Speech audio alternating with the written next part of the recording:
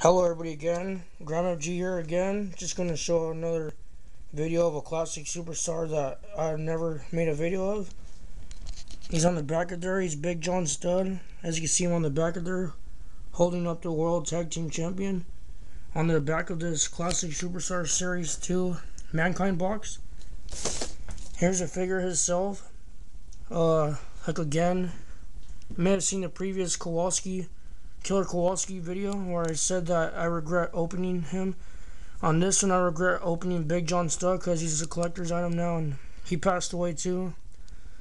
And yeah, I kind of regret opening him too. He's got the red boots with the white pants with the 3 blue stars on each side. And I don't know if you can see it, but he's kind of got like a hairy chest and like hairy arms. But it doesn't really look that hairy like the real hair that's on the George Animal Steel action figure. You got 2 different versions. That's the only figure I don't have in Series 2.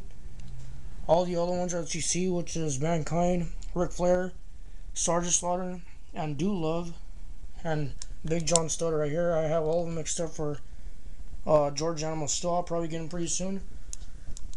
But yeah, I just wanted a review of this classic superstar Series 2 Big John Studd figure. It's pretty rare.